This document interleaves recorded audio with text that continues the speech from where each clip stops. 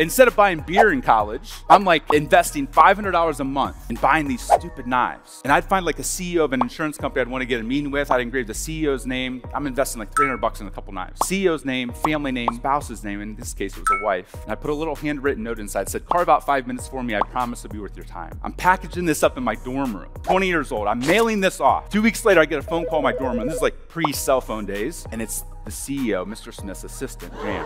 Jan says, hey, we got your package.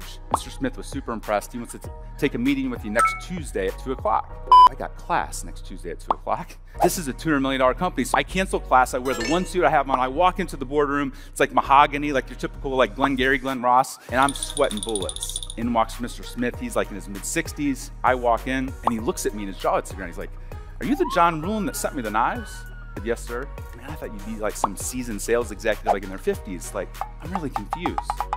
Are you here to sell me knives? And I nervously laughed. I said, no, sir.